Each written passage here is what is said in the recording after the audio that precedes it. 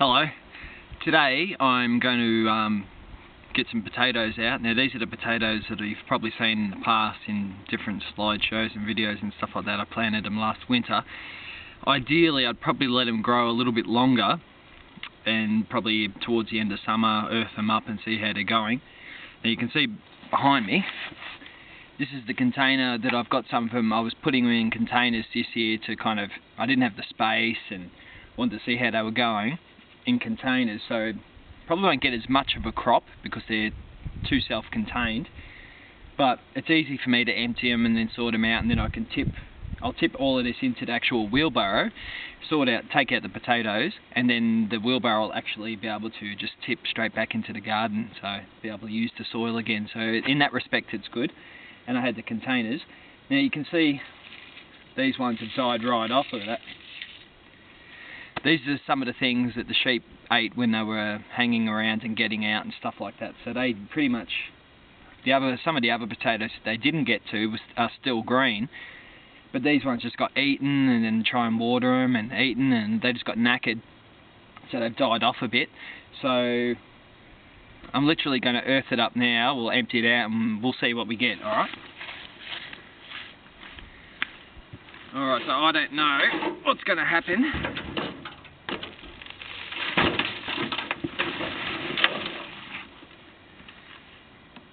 Alright, so I've got a nice big cube of soil. And lots of earthworms. And a few spuds. So nothing really in this one. Hardly anything. So there's another one. There's one I wouldn't even worry about. And that's it. They just got hammered so often, like that they never had a chance to really kind of recuperate, so to speak. And this barrel in particular got neglected a fair amount, so that's why it's yielded such a poor crop, I reckon. I knew they were going to be bad because of everything that had happened to them, but that's the way it goes sometimes, I guess. There's another one. Oh, there's a good one. Look at that. It's alright. But I spoke too soon, I think. That's about it. I'll sort through it a bit more, but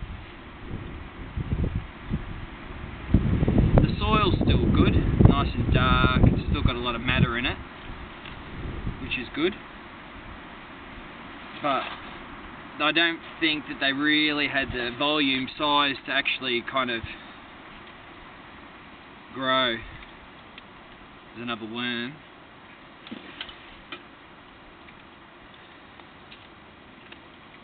Yeah, that's basically it. So hopefully the other ones will do a bit better because I'm still watering them and they're still nice and green and they seem to be kind of kicking on a bit. But these ones, oh, there's another one. There we go. Just didn't get looked after properly. They were neglected a bit, and they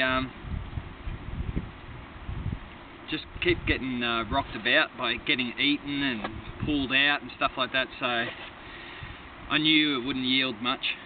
There's another one. So not much for the effort, really. So bit of a waste of time, but that's the way it goes. I guess sometimes some things do well, some things don't, and it's too early. Like, you know, you can dig up potatoes this time of year, but it's a bit early in my book. So nice healthy soil.